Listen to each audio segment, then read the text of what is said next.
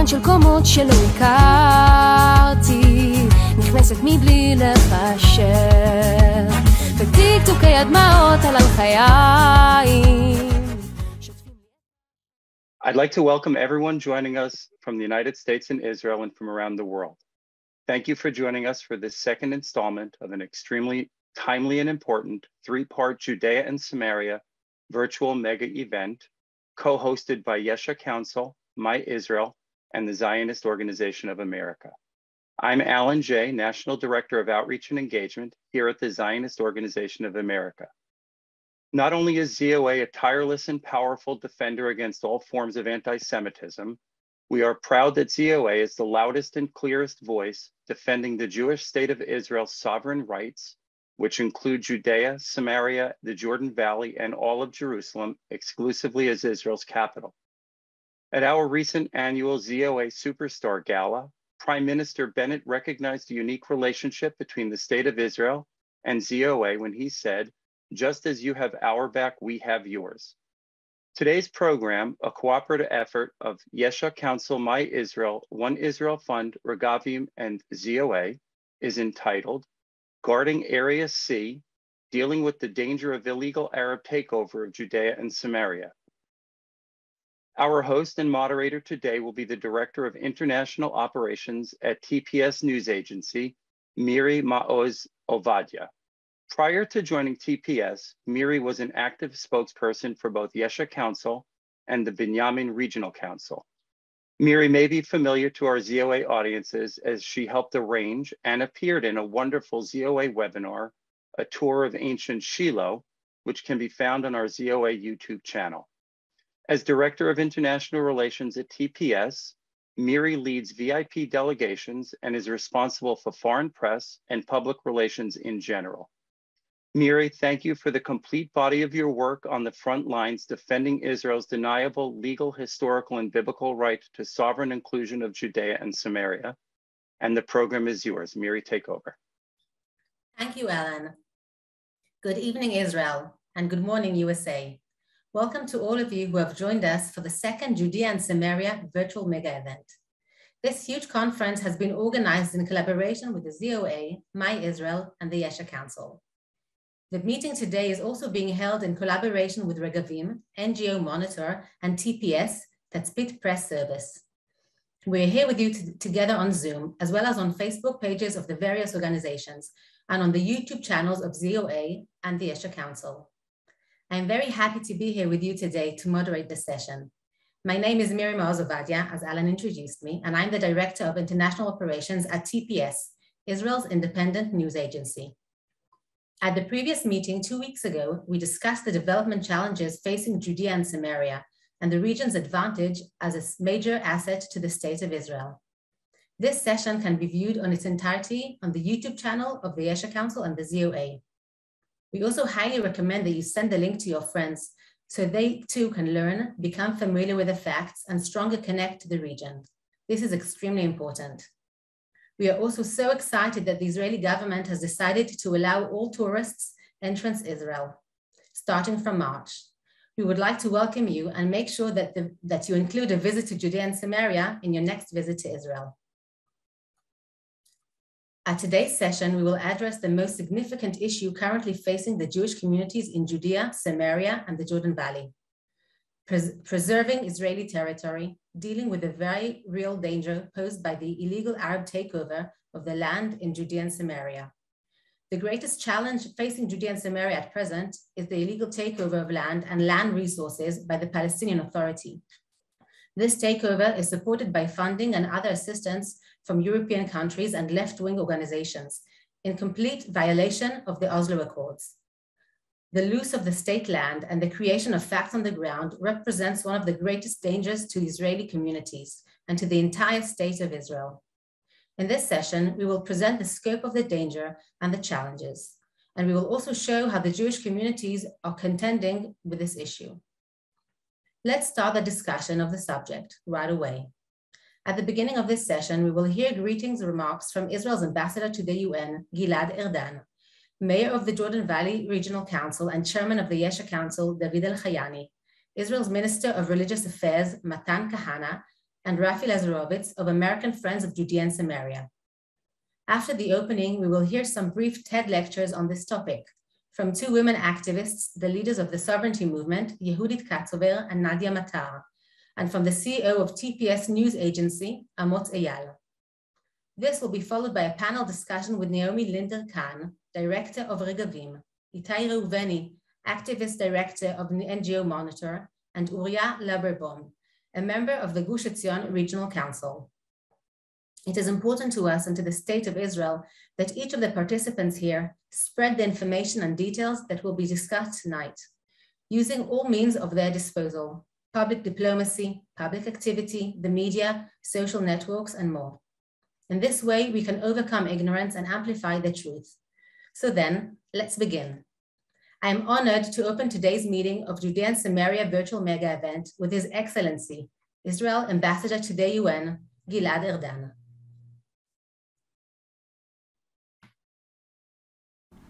Good morning, everyone. I am pleased to deliver the opening remarks for this important event. I would like to thank the ZOA, the oldest Zionist organization in the United States, for fighting tirelessly to defend the Jewish people. I would also like to thank the Yesha Council and Israel Sheli for constantly defending the values of Zionism and strengthening the Jewish bond to Judea and Samaria. Thank you all for the critical work that you do. Friends, as Israel's ambassador to the United Nations, I spent every day battling the anti-Israel bias that is felt so strongly in the UN halls. I represent Israel before an institution that does not even recognize our right to any part of Judea and Samaria, the birthplace of our heritage. Each month, the UN Security Council dedicates a full debate to the Middle East. Yet, rather than focusing on the true threats to the region, such as Iran's nuclear program that endangers the entire world, it focuses on denouncing Israel. Maybe the most blatant example of the anti-Israel bias at the UN is that the UN Human Rights Council has used, or should I say abused, 1/3 of all of its inquiries to target and attack Israel. In fact, it has condemned Israel more than all of the times it condemned Iran, Syria, and North Korea combined. But like all of you here today, I am not deterred. I will never let our state be bullied or have our rights ignored. One of the key pillars of my strategy at the UN is to always go on the offense and to expose the lies and hypocrisy of our enemies. When the Human Rights Council released their annual anti-Semitic and biased report for 2021, I followed in the footsteps of Israel's legendary ambassador, Chaim Herzog, who refused to let the UN brand Zionism as racism. Like Ambassador Herzog, I tore up the annual report of lies on the General Assembly podium for all the world to see. While the Security Council dares to blame the democratic state of Israel for all of the region's problems, they fail to acknowledge the daily terror attacks that Israeli civilians suffer on the streets of Jerusalem and Judea and Samaria. So I showed them. I asked the members of the Security Council if they would consider it a terror attack if a rock like this was thrown at their car while driving with their children. This is the reality in Judea and Samaria. Rocks kill, but the UN did not understand this until I showed them. And this is the battle that I fight, but the war extends far beyond the walls of the UN. As ambassador, in every speech, before I discuss Israel's security priorities, I always emphasize our inalienable rights to the land. Jews are from Judea, and no amount of lies or fabrications will change that.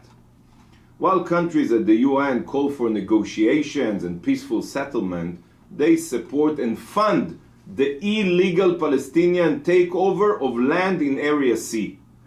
This is the deceit and hypocrisy that I work to expose at the UN. And this is why today's discussion is of such importance. Friends, in this week's parasha, we read about how Am Yisrael contributed so much to the building of the Mishkan, the tabernacle, that Moshe had to tell the people to stop giving. This same Mishkan stood in Shiloh at the center of Samaria for close to 400 years. Just as every Jew understood that it was their responsibility to contribute however they could to the building of the Mishkan, so too it is our responsibility to fight for and defend the state of Israel in its entirety.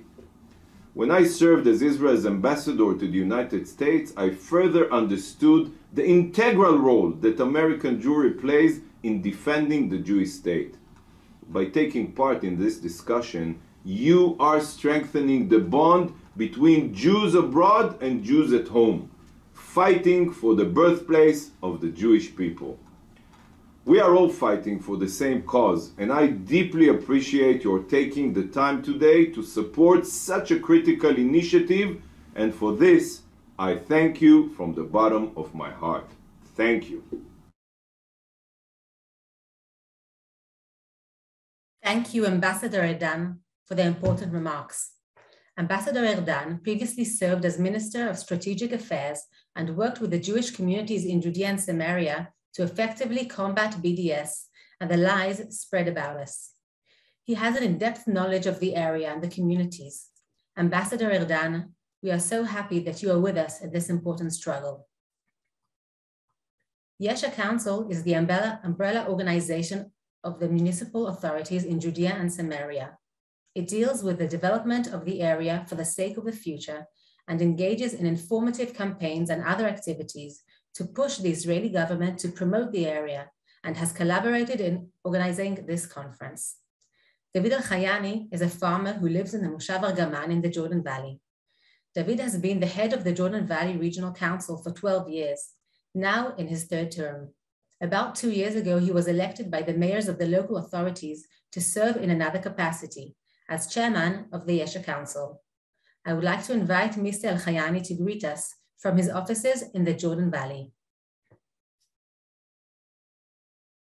Our friends and partners at DOA, my Israel, Gavim, One Israel Found, the Sovereignty Movement, and to all those watching in the USA, good morning and thank you for joining us.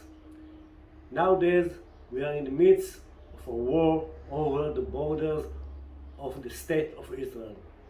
Most of you have probably not heard about it because it is a war that is being held quietly, out of the sight of anyone who does not live here in the area. But anyone who lives here and travel around Judea, Samaria, and the Jordan Valley can see it clearly in his eyes. The dozens of bulldozers and workers who are illegally building unimpeded in Area C. Dear participants, in this moment, while you are viewing this conference, the Palestinians' bulldozers are hard at work. Based on the data we have, 7 illegal Palestinian structures are built in Judea and Samaria and the Jordan Valley every single day. In the last 3 years alone, more than 5,000 illegal buildings have been built in Area C.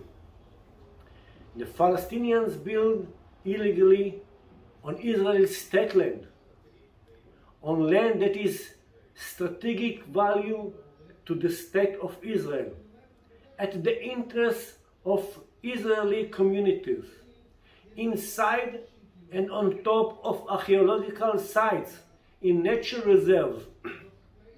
For 10 years, the government ignored this, and now we found ourselves in a very troubling situation. Since I am the head of Yesha Council, I have decided to make this issue as my first and the most important priority. Today, we, the mayors of the authorities in Judea and Samaria, are doing what we can to help this illegal construction campaign. We have begun to hire land coordinators who are overseeing and mapping the area and helping in the field. We are working on the political level with the decision makers. We have requested that building permits be granted only if terror and the stealing of land are halted. In addition, we are currently launching a public campaign on the subject to mobilize the general public for this cause as well. If the situation does not change soon, we will lose control of the borders of the state of Israel, which will severely undermine Israel's security. Unfortunately, the media is busy reporting fake news coming from left-wing organizations. Instead of actually coming out here to see what is happening on the ground with their own eyes, the Palestinians are completely undeterred from building illegally, and no one is stopping them. This is at a time when Jews here cannot even put down a bench without permission to do so. Dear Pacifican, I thank you for joining today. I thank you for joining today's conference, and I hope that by its end you will have a better understanding of the real problem we are facing here in Judea, Samaria, and the Jordan Valley, and that you will be able to convey that knowledge further. Thank you, Mr. El-Khayani. What you presented is extremely troubling, and of course, we'll be discussing that in depth later on this session. Minister of Religious Affairs Matan Kahana is a senior member of the coalition. He belongs to the Yamina party and is considered a close associate of Prime Minister Naftali Bennett. Minister Kahana served in the Sayeret Matkal Commander Unit, also as a squadron commander in the Air Force, where he formulated his views on Israel's security. I'd like to call upon Minister Kahana to speak. To all our friends and partners at Yesha Council, ZOA, My Israel. שלום לכל המשתתפים בוועידת יש"ע, אני שמח על ההזדמנות לברך אתכם. לאורך שנים ארוכות, כטייס קרב בחיל האוויר, יצא לי לטוס אין ספור פעמים מעל אדמות יהודה ושומרון. מבחינתי, כל טיסה כזאת הייתה התרגשות גדולה. לטוס מעל מערת המכפלה, מעל קבר רחל, מעל בית אל, מעל קבר יוסף, מעל מזבח יהושע. זה לטוס מעל המקומות שבהם אבותינו בנו את האומה שלנו. בנו את עם ישראל. אבל זה לא רק העניין של ההתרגשות הדתית-לאומית. יש פה גם עניין ביטחוני מאוד משמעותי. מגובה 30,000 רגל במטוס קרב מאוד קל להבין עד כמה האדמות האלה חשובות לביטחון מדינת ישראל. אם יהודה ושומרון לוקח לחצות את המדינה בערך 5 דקות. חס ושלום בלי פחות מחצי דקה. ולכן לאדמות האלה יש חשיבות דתית, לאומית וגם ביטחונית. אנחנו נמצאים במאבק מתמשך על הזכות שלנו ליישב את נחלת אבותינו. לשמחתי, השנה הקרובה עומד להגיע המתיישב המיליון לאדמות ששוחררו במלחמת 6 הימים. 1,000,000 יהודים יגורו ביהודה ושומרון ובשאר המקומות ששוחררו במלחמת 6 הימים. אני חושב שזה הישג מדהים להתיישבות היהודית. במבחן התוצאה, ההתיישבות ניצחה. גם הממשלה שלנו מחויבת למפעל ההתיישבות, ואנחנו נמשיך בהתיישבות ביהודה ושומרון. לאחרונה אושרו 3,000 יחידות דיור ביהודה ושומרון, ואנחנו בעזרת השם נמשיך. לאורך השנים, מדינת ישראל לא נאבקה מספיק בנחישות נגד השתלטות של ערבים על אדמות מדינה ביהודה ושומרון. זה קרב שאסור לנו להפסיד בו, בדיוק מהשיקולים שציינתי קודם. אסור לנו לוותר על נחלת אבותינו, ואסור לנו לוותר על הנכס הביטחוני היקר הזה. אני מודה לכל חברי הוועידה על התמיכה במפעל החשוב הזה. תודה רבה. Thank you, Minister Matan Kahana. We consider the relationship between the Jewish communities in Judea, Samaria, and the Jordan Valley, and our supporters around the world, and particularly our good friends in the USA, to be especially important. Rafi Lazarovich is a businessman from Brooklyn, New York, who in recent years has been volunteering his time and energy to help the Jewish communities of Judea and Samaria and strengthen ties with our friends in the USA. This past November, Rafi organized a special delegation of business people that visited Israel. The delegation met with government ministers and Knesset members and conducted tours in the field in order to learn about the situation on the ground. I would like to ask Rafi to greet us and share his impressions of his visit here in Israel. Hello, I'd like to take this opportunity to thank everyone for taking the time to attend this important event.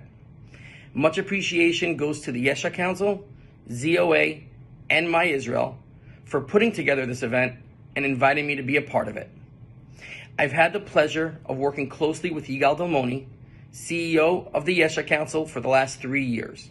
This work culminated this past October in a delegation of community leaders from Brooklyn, New York, traveling to Israel, wanting to learn more about the situation in Area C and Judea and Samaria at large. The delegation was spearheaded by the Yesha Council with the support of members of Knesset and ministers. We witnessed firsthand the issue of illegal Arab takeover of Jewish land and resources in Area C. We also learned of different ways the Yesha Council combats this problem on a daily basis through boots on the ground and lobbying in the Knesset. Upon returning, we decided we needed help. So we formed American Friends of Judea and Samaria, an organization working in tandem with the Yesha Council to spread awareness in the United States on the issues facing Judea and Samaria today, as well as supporting various Yesha Council initiatives in Israel. It's been an honor to be involved with and see up close the work that the Yesha Council does. With God's help and the important work of the Yesha Council, ZOA, and My Israel, we will hopefully soon see the success in guarding Area C and all of Judea and Samaria, our biblical homeland. Thank you. Thank you, Rafi, for your remarks, as well as for everything you've been doing for the people of Judea and Samaria, and I'm sure you'll be continuing doing this for many more years. It's now time to hear some of the TED Talks we prepared for you. Yehudit Takeover and Nadia Matar are well known to almost everyone in Israel. They have been active for many years on behalf of Eretz Israel, leading Women in Green, and in recent years they have been extremely active in the sovereignty movement which they established. Yehudit and Nadia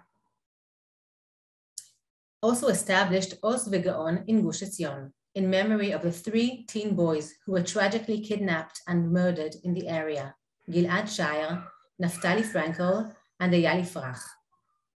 Yehudit and Nadia have been actively promoting the application of Israeli sovereignty over all of Judea and Samaria. We're going to ask them now to share with us their insights about the importance of safeguarding Israel's national land. שלום חברים, אנחנו נמצאות כאן על דרך האבות בגוש עציון בין חברון לבין ירושלים. על הדרך בעלו אבותינו לרגל 3 פעמים בשנה.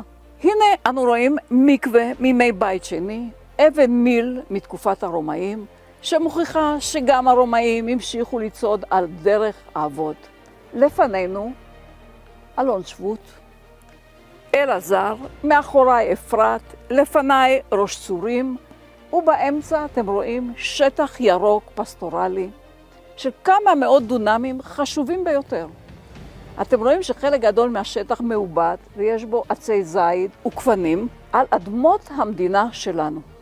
השטח הזה הנקרא נצר מאוד קריטי. אחד ליצירת רצף יהודי בין היישובים, 2. כעתודת קרקע להגדלת היישובים. After the destruction of Gush Katif in 2005, we began to see the area filling up with plots of lands cultivated by Arabs with signs from anti-Israeli organizations in Europe and the United States, such as USAID and Oxfam, proclaiming their assistance to the Arabs with millions of dollars of funding to enable the Arabs to take over Israeli state lands. We immediately understood that there was an organized strategic plan of the Palestinian Authority to strangle Jewish settlement, to plant trees up to the gates of the Jewish communities in order to prevent them from expanding and to prevent continuity of Jewish settlement. We arrived and began to plant olive trees and grapevines to ensure that the area would remain in Jewish hands.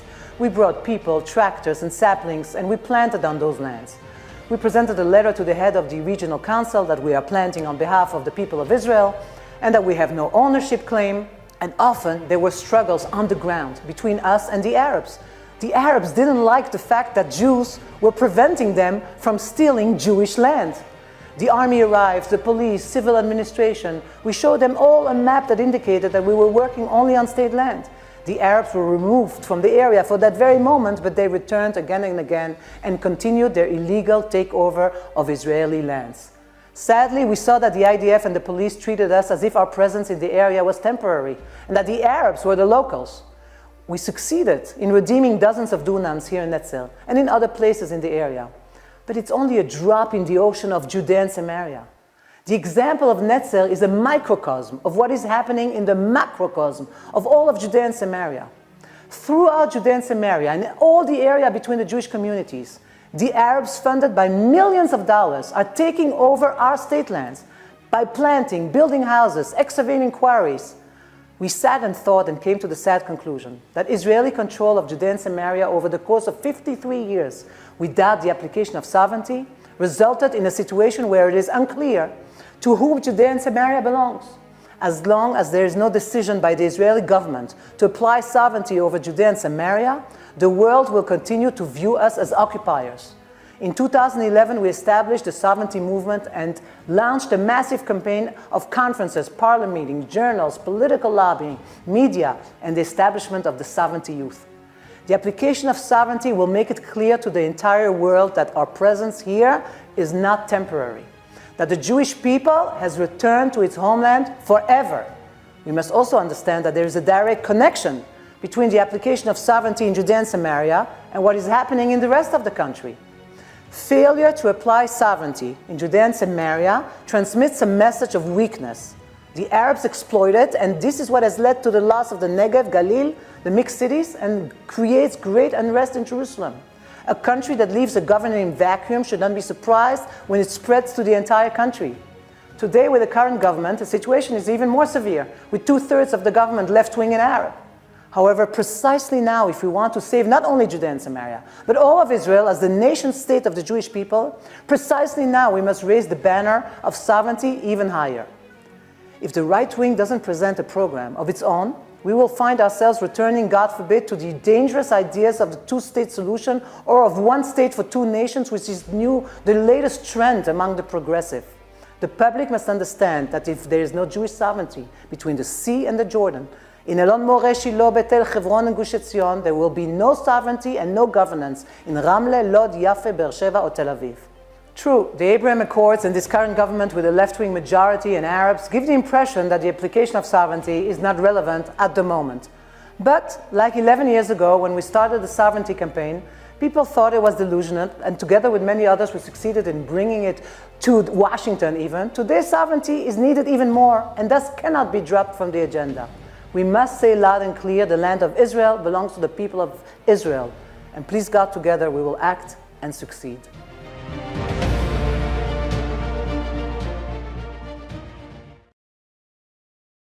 Thank you, Yehudit and Nadia, for not only talking, but for really being committed and being so active in all aspects of guarding the sovereignty and guarding Judea and Samaria state land. Bias and anti-Israel media creates and fuels anti-Israel and anti-Semitic discourse around the world.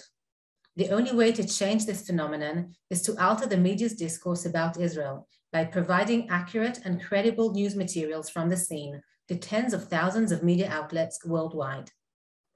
TPS, Israel's independent news agency, is proactively leading this change by utilizing a network of almost 400 volunteer stringers located all over the country. TPS is the first one on the scene, documenting all incidents and events. The agency brings factual evidence and distributes information to local and international media outlets. It is the only Israeli source of news presenting a professional alternative to the veteran global news agencies, such as Reuters and AP. In addition to the real-time news and special investigative pieces, TPS also covers a wide range of daily topics: economics, security, politics, technology, scientific developments, agriculture, human stories, and more. I would like to invite the CEO of TPS, Amot Eyal, to give us a TED Talk on how the media covers Area C and how each and every one of you can help on this matter. Thank you, Miri. Thank you, ZOA, Yesha Council, and My Israel for having me today. When we are coming and try to understand the media coverage of Area C, first of all, we need to understand how the media works. And one of the most interesting facts is that today 93% of the world information are coming from news agencies, not from the newspaper that they read, from someone that provide him the content.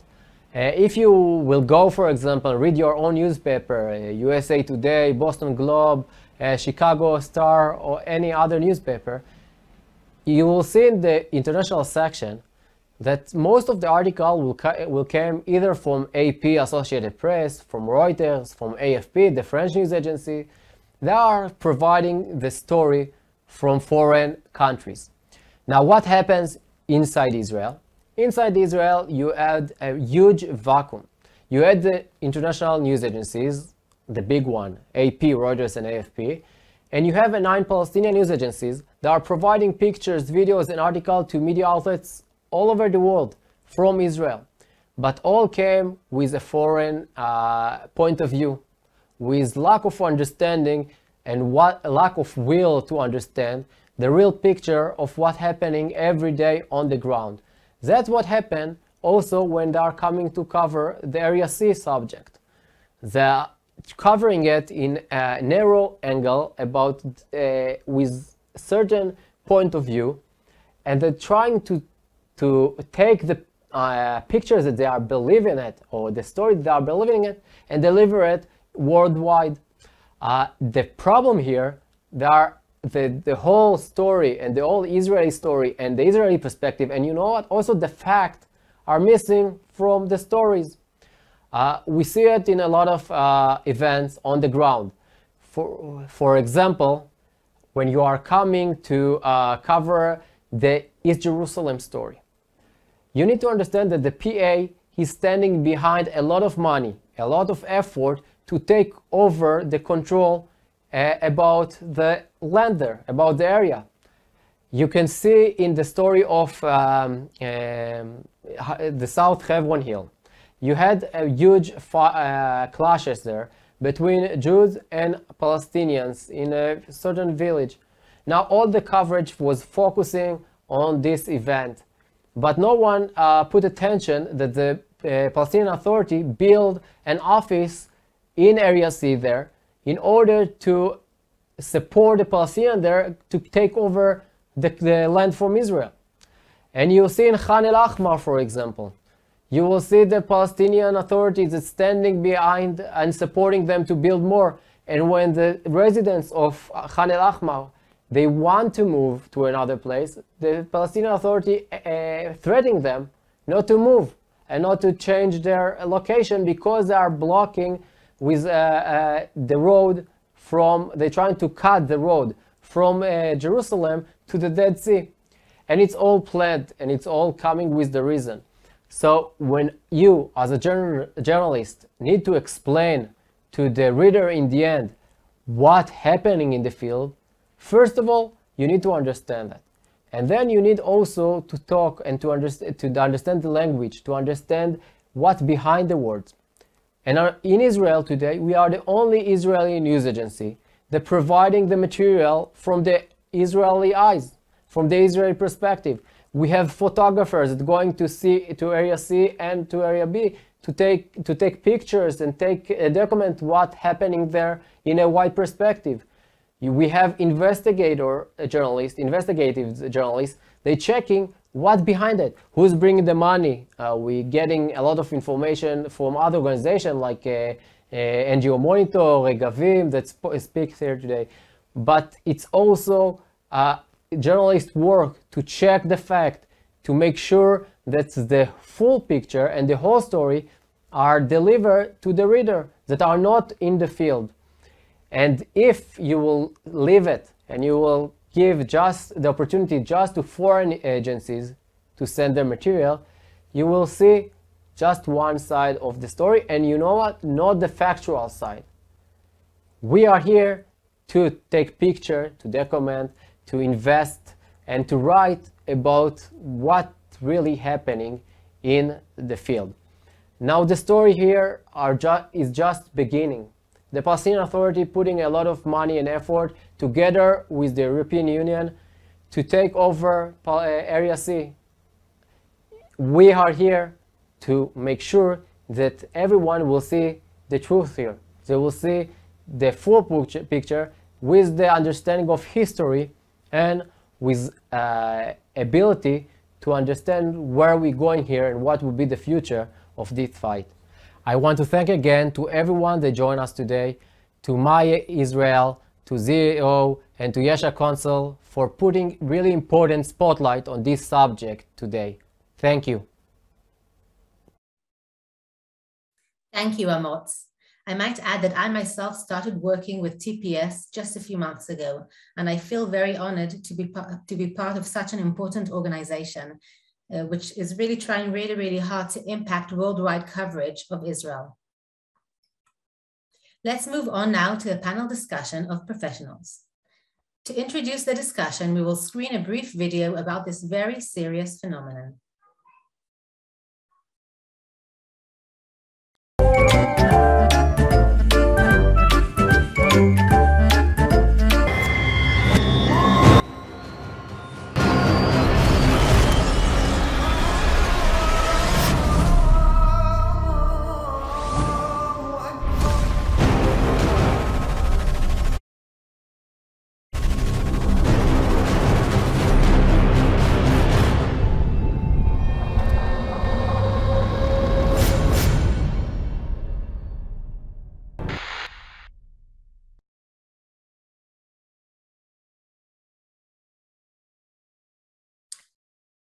Very troubling movie. And in order to continue, I'm going to introduce our three speakers for today. Our first speaker is Naomi Linder-Kahn. She heads the Regavim International Department and is in charge of the organization's foreign relation and international communications. She closely monitors the intervention of foreign governments and organizations in what is happening on the ground in Judea and Samaria. Her fields of responsibility also include monitoring bias, false and hostile media coverage, and reporting of policy and law enforcement in Judea and Samaria, presenting the true facts to journalists, diplomats, and opinion leaders from around the world. Naomi will give us a brief overview of the situation and the data regarding the illegal Arab takeovers of Area C. Itai Reuveni manages the communication department of NGO Monitor. NGO Monitor provides information and analysis, promotes accountability, and supports discussion on the reports and activities of NGOs, claiming to advance human rights and humanitarian agendas. Itai will discuss the money behind the illegal building in Area C. The raid corresponds to the big European strategy and the reasons of this policy. Uriah Loberbaum is a member of Gush Etzion Regional Council and is in charge of conserving the land of Gush Etzion. We will hear from Uriah about the situation on the ground after years of neglection, the changes that the Regional Council is leading, and how the residents are involved in this process. I would like to first start with Naomi. Naomi's going to share her screen with us, and I would also want to refer to you the first question. Yes, I'm with you. So great to have you here, Naomi. Thank you for having me. It's a very important event. Indeed, it is. So obviously, Naomi, your organization is extremely important and plays a key role in this whole subject. Your organization has been monitoring this troubling phenomenon for many, many years. What can you tell us about the current situation? I'm having trouble with my share screen. Excuse me one moment. Here we are. No, wrong. Sorry.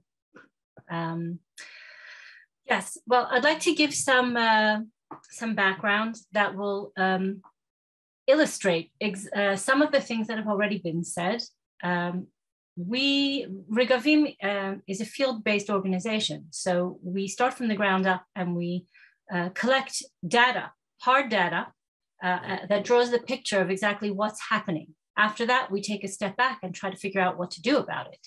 But I want to give the audience a little bit of a background so that we can all be on the same page when we discuss in the panel moving forward. So this is a map of Judea and Samaria. The total area of Judea and Samaria is approximately 6 million dunams, which is just over 2,260 square miles. That's everything. The ASO framework divided this area up between areas A, B, and C. A and B, placed under full Palestinian civilian jurisdiction at the time, is just over 2.25 million square dunams. And area C, the remainder, is somewhere in the area of, as you can see on the screen, about 3.5 million dunams. Of that area, only approximately 848 square miles are viable, meaning areas that are not either IDF training grounds or nature reserves. So we're talking about an available area for construction of just over nearly 850 square miles. Now, what you see here in this image is the map of all Jewish settlement in Judea and Samaria. The entire thing takes up all the green dots. So all of the noise that you hear in international press about Israeli settlement and Israeli expansion, et cetera, takes up less than 1% of the total area of Judea and Samaria. Taken as a percentage of area C, which is the area placed under full Israeli jurisdiction, it's less than 2%. So we're talking about a very, very small amount of space that's taken up by Jewish settlement. So what we're here to talk about today is the other side of this coin. What's happening in the area C, the area placed under full Israeli jurisdiction, and this is what it looks like. This is what it looked like in 2009, when the Prime Minister of the Palestinian Authority launched the plan, the official Palestinian Authority plan, which is supported by the European Union and international governments and organizations, to unilaterally create a Palestinian state in Area C. At the time, in 2009, there were nearly 30,000 illegal structures in Judea and Samaria. Once that plan, known as the Fayad Plan, was launched, over the following decade, by 2019, that's what the map of illegal construction looked like. We mapped out each and every structure and we counted them. There were nearly 58,500 illegal structures in 2019, more than double the number that had been created in the years until 2009. Unfortunately, in the past 2 years, the situation has gotten far worse. This is what it looks like at the beginning of 2021. There are 72,274 illegal structures in Area C. Now, it's not only the problem of how many illegal structures have been built, it's also the problem of where they've been built. They've been built strategically. If you look closely at the map, you'll see that they are engineered, they're designed, they are planned, and they are constructed to connect blocks of areas A and B, to create a block of Palestinian Authority control, strategically connect these blocks, the pink blocks that are under Palestinian Authority control, and to cut off, to surround and strangle the Jewish communities in green. This is a massive strategic failure, a failure of the Israeli government for the past many years to identify the problem, to face the problem, to admit that there's a problem. Finally, around 2 years ago, due to our pushing of this issue, the Israeli government began to talk about the battle for Area C and began to relate to the situation on the ground really as a quiet war. But the war is not only this illegal construction. We have identified and written about extensively, three different kinds of, three tactics of Palestinian annexation of areas under Israeli control in areas in Judea and Samaria, in Area C. The first is this illegal construction. The second is, I don't have it here, I apologize. I'll show you another slide. The second is agricultural, an agricultural takeover of land that is made possible by a loophole in the law that is made possible by the fact that the state of Israel did not extend Israeli law to this area. So what you see here in purple, if you can identify it, around all of these blocks, there's also agricultural takeover of land.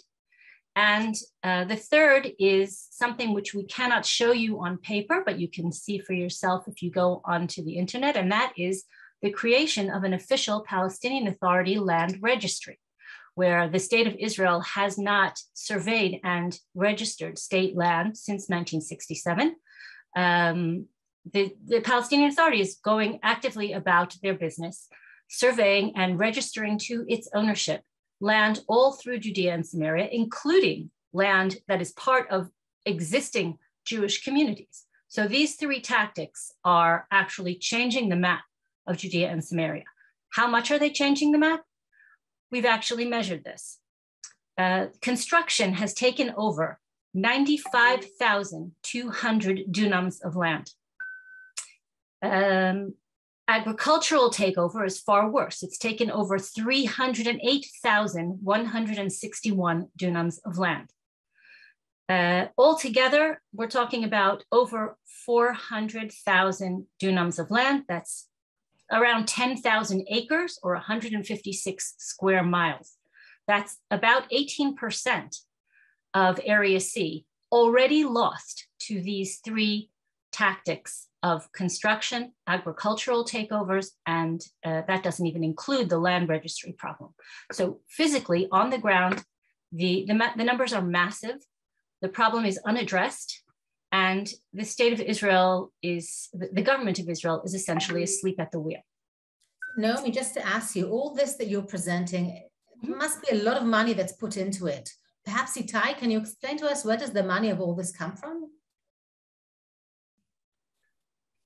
Yeah, so first of all, thank you for having me today. And I hope you can hear me well. Yes, we can hear you. Good. So yeah, the money question it's a huge question, and I will discuss on a number of points, and then we can expand the discussion. So basically, it's not only Europe. European countries, the EU itself, Canada, US, Australia, China, Japan, the Gulf countries are heavily invested on development projects in the Palestinian Authority itself, in Area C, and in East Jerusalem. It can be humanitarian buildings, it can be health, water, agriculture, like what was mentioned. We're talking about huge sums of money. It's not $1 million grant. It's hundreds of millions that going through a vast network of NGOs, both international and local, in order to what they perceive, what the world perceives, is supposed to be the pillar of a viable Palestinian state in the future all over Judea and Samaria. Now, the problem is that huge amount of this money is not going to assistance or humanitarian help, but being used both by the donors countries and the Palestinians to for a kind of a political warfare. In that case, we have the war on Area C. It's very similar that money that going to human rights organizations being used to promote anti-Semitism, apartheid slurs, BDS. So in the same way, money that going to development is being used, and not by mistake, in order to create a de facto Palestinian state, while bypassing all the agreements with Israel, including the Oslo Accords that the Europeans themselves signed on the agreements. Therefore, I will claim that it's not illegal Palestinian building, it's illegal Western building. The Palestinians may physically build and maybe geographically choose the locations, in the micro level, but the funding, the strategy, the timing, the laying out the diplomatic options in order to do such a project, it's all shown by European governments, UN agencies, and international NGOs. Now, let me share something. I will say something and then I will share 2 slides. One, this is very important to understand. The money, most of the money is not about the building itself. It's not about the physical building of a school or a wall or tent. That's actually not a lot of money. This huge project that was mentioned here before, most of the money going to create the mechanisms to pay to the NGOs, to the employees, to the activists, to do mapping services in a very professional level, choosing the locations, the strategic locations, finding the ownerships. And for example, we know about a German grant together with Palestinian NGOs in order to go to Turkey and go to the archives and find the Palestinian owners of this land, let's say for 200, 300, 400 years ago. It includes money to do lobby in the UN, in the US, in the EU. It's getting the building materials, doing PR, doing media campaigns, social media campaigns on each building that being demolished or being built. This is the real money, and we need to understand that. This is the first point. The second point, and I will share now 2 quick slides with your permission. Yeah, we'll skip about monitor. The second point is the lack of transparency. Something we found out that each time that you want to receive from the donors countries, our friends, Europe, the Netherlands, Germany, the UK, each time you want to receive information about what they do and how they do it in Area C, everything is being erased. You can see 2 examples on your screen. One is from the UK, the other is from the Dutch government, all based on freedom of information requests. Everything, in the Dutch case, it was very extreme. They just blurred everything. This is all an agriculture building project in Area C. Everything was just scrubbed out. And in the UK, you can, maybe not in this resolution, but you can say that they just hiding the names of the NGOs that receives the money. Now, when we asked the Dutch government, for example, so they said, black on white, they said, we don't want to share this information with the Israelis because they will demolish. And this is our project, and we spent a lot of money. So this is the second point, the lack of transparency. The third point, which is very unique, and it's a continuation of somewhat the first point of like every, that it's the macro level. After they build, they spend a lot of money to make sure that Israel will not demolish. And that's a very unique project that I will present in 90 seconds. Basically, the Europeans, mainly the UK, EU, and Norway, together with small grants from other countries, paying an international NGO called the Norwegian Refugee Council to coordinate with the Palestinian Authority and local NGOs all the legal cases of Palestinians in Israeli courts against home demolitions or building demolitions in Area C in East Jerusalem. We're talking about more than $8 million per year specifically to flood the Israeli court system with endless petitions. And we have contracts with the government, that the government's coordinating and telling those NGOs what are the exact locations, what are the exact cases they want to bring to the court in order to push the Israeli government to press and press the Israeli policy, to change the Israeli policy. They're saying it's a low visibility project because we understand that countries cannot do it to each other, so we will do it via some NGOs. And this is going on for years now, and it's a big problem for Israel that hasn't been addressed for years. So if I sum up in one sentence, when you look on the funding, it's not only the numbers, but it's also how the mechanisms, how the money is flowing from the planning step through executing this, and also making sure Israel cannot touch those buildings. Thank you. Thank you, Itai. Before I move on to Uriah, I see 3 of our viewers are asking the same question, which really trying to understand why is the government of Israel neglecting and even ignoring this issue if it's so critical? It's just outstanding. So, do you want me to respond, Uriah? So I'm gonna start. Sorry about my English, not my first language. I apologize. All's good. I'm gonna try.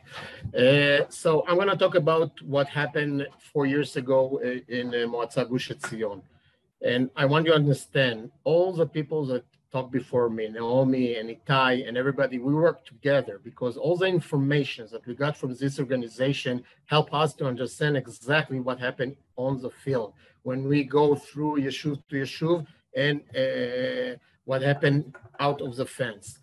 I'm going to share. I'm going to share 1 second. Just reminding that Uriah lives in a community called Sde Boaz in Gush Etzion. This is the yeshuv that we made 20 years ago, a new yeshuv, Iteshvut Tzira, what we call Iteshvut Tzira. I'm the chairman of the organization of the Iteshvut Tzira too. We got a lot of yeshuvim that not, they call it not illegal, but they legal, but they not become a yeshuv yet because of the government. And this is part of the answer I'm going to give about the government, what they do and what we start to do in Gush Etzion. What we see here around. Just to make it clear, Sde Boaz is a young community established over 20 years ago, families still waiting for the government of Israel to authorize your community. Exactly. So what you see here is a map of Gush Etzion and Hebron, okay? And what we see here in red, it's all the areas, that's the Arabs. And I call it Arabs, sorry about, I'm not a politician, so I can say what I think. All the Arabs the same. The Palestinian Authority is a patent, okay, that became 70 years ago to make money to a lot of people who live in Dubai, and the people that live in Bethlehem, Hebron, and all this area, sometimes are, I said it, in jail, okay, of the Palestinian Authority, and you're gonna understand it later, but they're working for them to make more money, that Itai talk about it, and Naomi shows their plans, and they don't want any Jew to live in Judea and Samaria. Okay, this is a true on the table. It's not, what we see here, it's a start of the plan that they want to do the same thing like they made in Gaza in the Gerush and take all the Jewish out of the area. What you see in red is the Arabs area. In the blue, it's our Yeshuvim. You need to understand, Efrat, this area, you got Efrat, Alon Shvut, Kfar Etzion, all the villages that in 48 and before 48 was established. And what you're going to see now, and you need to understand what Naomi said and all the details I give you, we collect together with Regavim, is all the areas that the Arabs now start to build. I promise you, in area A and B, you're not going to see the amount of buildings that you're going to see around area C. Why? Because they want to do all the connection, one land, red land that is going to make trouble to the Israeli yeshuvim to be established and to go forward. What I want to say about the strategic thing. So 5 years ago, when we elected to be in the manager of the Gush Etzion, we understand that we're not going to see your question. We're not going to see the solution with the IDF and the powers that work in the field right now. And we're not against them, of course, but we want to help them. Okay, so we made in Gush Etzion Moatza, we made a section only to this thing. And we put 5 workers that they work is to find all the illegal construction, agriculture, and all the things that the Arabs around us want to do to take the land of Israel. A department that work only on this and give all the information to the IDF. After we did this and we gave all the information, we understand from what we have details from Naomi and Regavim and all, that the Arabs have plans that they send to the IDF. It's illegal plans, okay? They send them as, yeah, we know we want only to go to this area. And the strategic in the field that they start to do the plan, you're gonna see it in red, and then you're gonna see all the black spot is illegal construction that they do in the last year and a half. And they're working dunam by dunam with a lot of money, more than $100 million a year that come into our area to take all the land with agriculture, with construction and everything. And because we're going to talk about it in the panel, I'm going to do it short. And I want to say, don't worry, okay? Because the picture is bad right now. But I want to tell you, we are here and we're working hard. One of my project, we call it Out of the Fence, because the settlements of the Israeli have fence around them. And we are not feeling home, and this is our land. This is our home, and we need to feel at home when you go out of the fence. So what we do a project to do. This is the area you need to understand. Down here, this is Brechot Shlomo. Okay, Brechot Shlomo, the water that brought the water to the Bet HaMikdash that someone built and the Romans built to do it. So we go out of the aqueduct that brought water to Temple Mountain. Thank you, Miri. And what we do, we use the same thing. We're going out of the fence. We do a lot of plantings, a lot of places that people can go out and travel in our land. We're not, in the end of my conversation, I want to say, don't forget, this is Israel, nothing else. Don't let anyone say anything else. This is our land and we need to be there. Thank you. I want to include some questions from our viewers, from our participants. Thank you for sending in questions. There's so many. We'll really try and touch as many as we can. It's obvious that the Arabs are working really hard to build as much as possible everywhere. It's a bit scary. Why aren't the Israeli communities building more? Why are they so small? This is one of the questions that came in. Can I address that briefly? Yeah.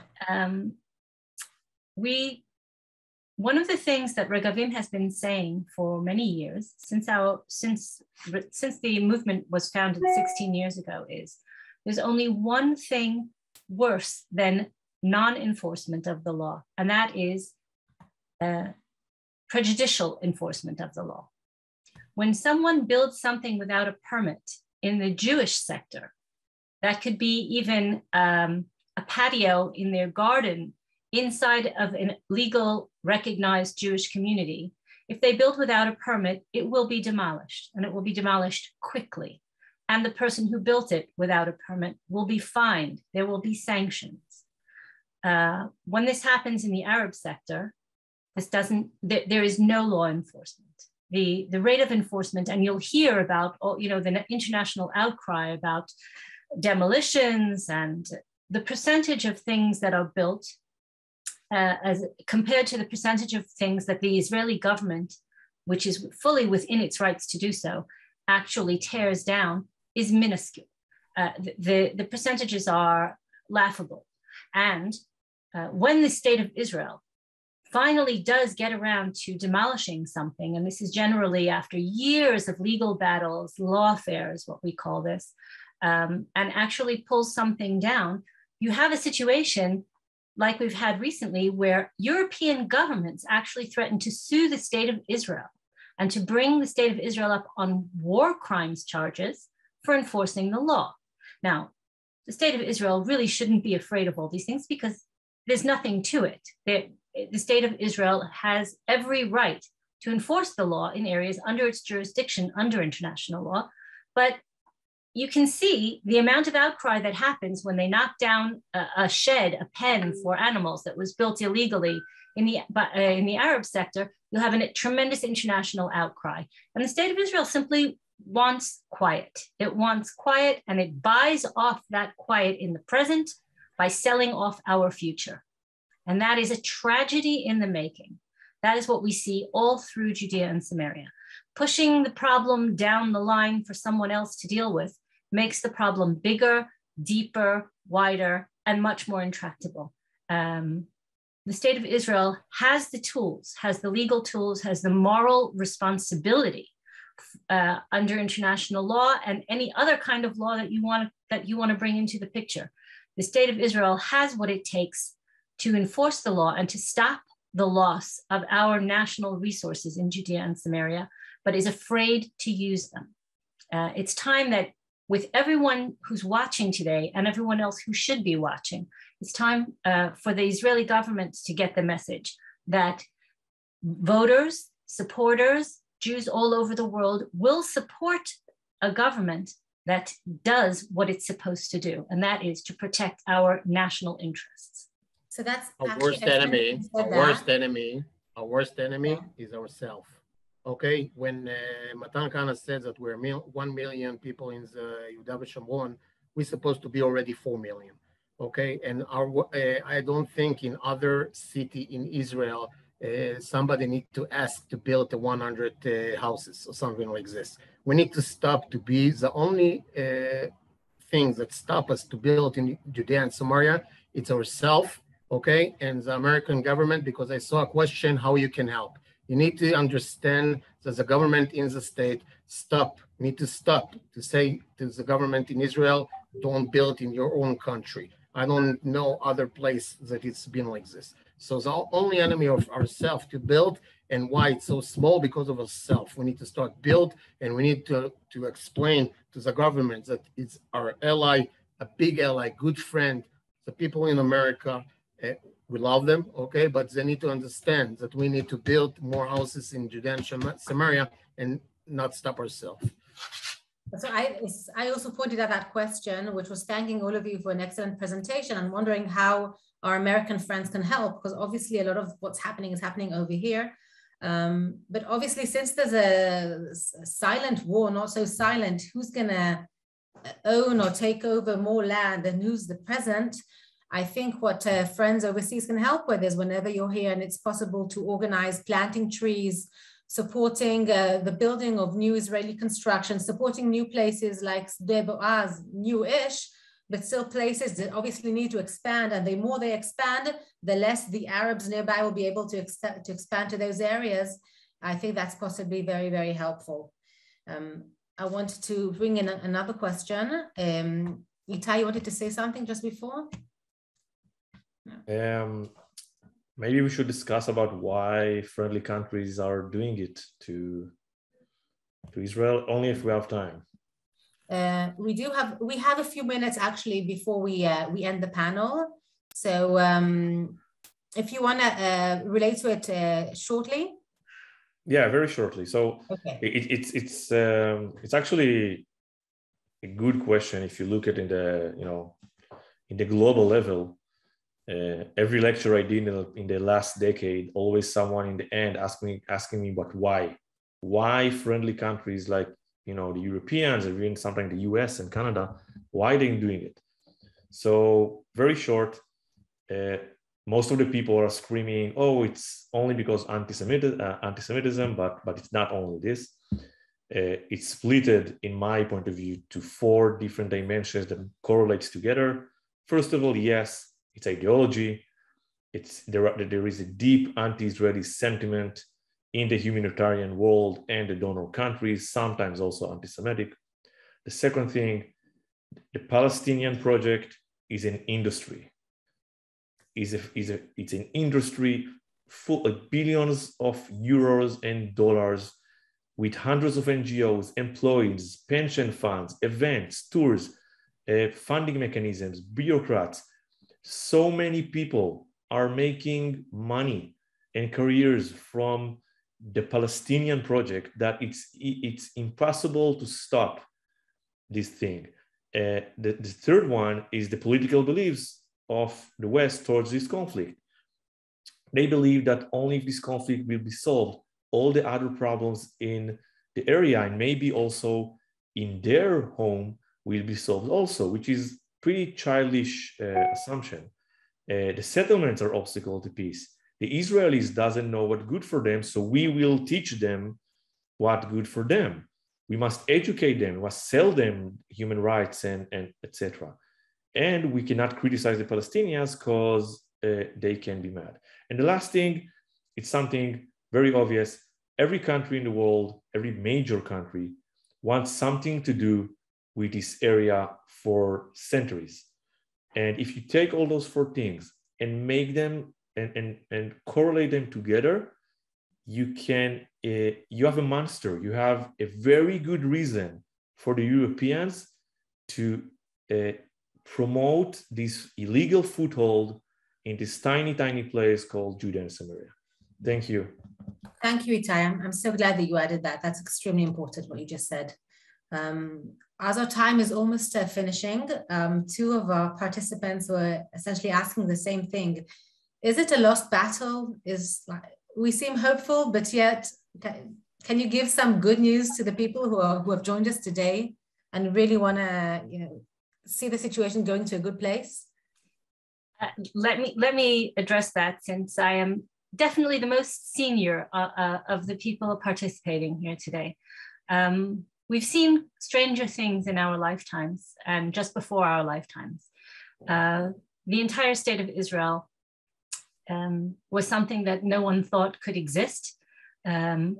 Our continued existence is certainly not to be taken for granted. Our success on every other field. It's a question of our own resolve.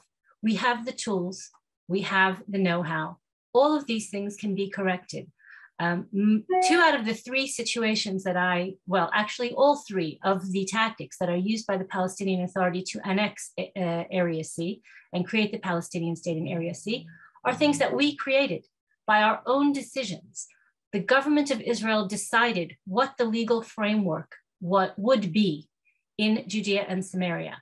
And that was a completely self-imposed, these are self-imposed regulations. These are self-imposed constraints. The same way we created them, we can uncreate them. We can change them. We have successes. For example, the entire agricultural takeover of 300,000 dunams of land in Area C. The only reason that that works is because we decided to continue to implement and to enforce Ottoman land law. Well, we can decide not to just as well. These are all things that are in our hands. We can decide not to subjugate ourselves voluntarily. This was a decision of the Israeli government, subjugating ourselves to the 4th Geneva Convention and then allowing the rest of the world to misconstrue that convention and apply it to us unfairly and actually completely upside down. All of these things are within our power. We have to recognize our power. We have to use our power. We have to stay, obviously, within the constraints of the law, but we have to make sure that, like any other government in the world, the government of the State of Israel knows what our national interest is and does what it has to do to protect our national interest. If it doesn't do that, it's not worthy of the name of the government of the State of Israel, and it is not protecting the interests of the Jewish people. It can be done. It can be done with a little bit of resolve and a lot of courage, and that's what we need now. Uriah or Itai, do you want to add any final remarks? Yeah, of course. I'm gonna bring something from, I'm playing American football in Israel in the national team too, and in teams that called Judean rebels. So, you know, we're still in the first quarter, nothing, and we need to understand that in 48, the war is not finished. We didn't finish to take our country back, all the country. Okay, and we have an enemy that want to take us out. And if it will succeed in 48, it was finished the job. And we need to understand it. And we need to work. We need to start working and working offense, not defense anymore. We need to work offense. And we need to start to do exactly what Naomi said and more on the field, to take the people out to our land and take it step by step and just need to work. The strategy of the Palestinian Authority is working for them right now, because we don't have, our government don't have the things that they want to accomplish in the Syria and all in Judea and Samaria. In the minute that they're gonna say that this is our land, the way to finish this war is gonna be very short. I'd just like to add, there was a question in the chat. Someone said this information should be translated into English and made available. Everything is in English. All this material is available in English. On Regavim's website, we have massive studies of the problem and solutions. On NGO Monitor's website, all of the information about who's getting the money, where it's coming from and where it's going, it's all available in English. People need to know to look for it and share it. Anyone who's interested in getting regular updates, both NGO Monitor, Regavim, My Israel, I believe also, all of these ZOA, everyone sends out newsletters. Sign up. Go onto Regavim's website, sign up for our newsletter. You'll get news straight into your inbox. You'll get alerts about full new reports and mapping. All of these things are out there. People need to know about them and share them as widely as possible. I want to add to that. First of all, of course, if you're overseas and not capable of visiting, so there's plenty of ways of staying in touch, following the websites, signing on to newsletters, and I'm sure all four of us are happy to also be available on further answering questions that we didn't have the time to answer through this webinar. And also now that Israel is opening up again for tourists, it could be a possibility for any of you who want to come and visit, whether if it's on private visits or official Yesha Council tours. If you want to come to the area, see the situation, see the places, all of that can definitely be arranged. And your friendship, your involvement is extremely valuable for us. That's why this is it's an issue that's relevant to all Jews all over the world. And that's why we opened this up. And this is not an Israeli seminar.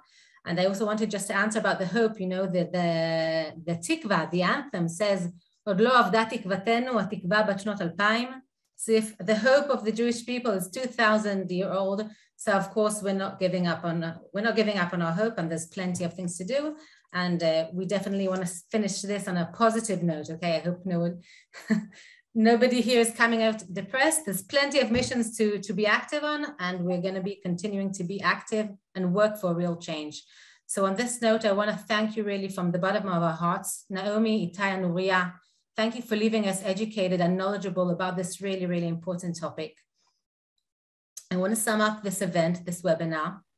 Today, we learned a great deal and acquired tools and information that is often obscured from us. You can access, like we said, all this information is accessible in English on the organization's website, the Yesha Council and the ZOA. And the question that repeated itself over and over again, this seminar is going to be recorded and you can view it again and again. You can share it with friends. It's extremely important that what you heard today, don't keep it to yourselves. Share it with friends and try and see how you, from wherever you are, can act and help us bring to a change.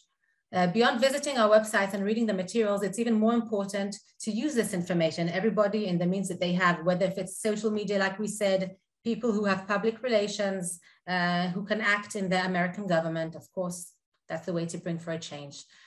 Thank you for being with us for the second Judea and Samaria Virtual Mega Event 2022. This session will be accessible to view, like I said, and to share on the YouTube channel, the Yesha Council and the ZOA. In 2 weeks, on March 6th, at the same time, we will hold the third and last virtual mega event of the year. In that seminar, we will discuss the danger facing Israel's heritage historical sites in Judea and Samaria. I'm just reminding you that it's important to register to the third seminar so you can get a link and join us. If you have not yet registered, make sure that the link will also appear at the end of the seminar. In the meantime, we wish you all Shavua Tov. We have already started thinking about the next year mega event, and hopefully next year we'll hold it face-to-face rather than over a computer. I was Miri Maoz-Ovadia, and on behalf of the Yesha Council, the ZOA, My Israel, and TPS News Agency, we wish you all a good week. I hope that we will soon be able to meet face-to-face here in Judea, Samaria, and the Jordan Valley at our amazing nature and heritage sites with the stories of the Tanakh and of the courageous residents of Judea and Samaria communities who are really trying all they can to strengthen the hold of our ancestral heartland. Have a great day and goodbye.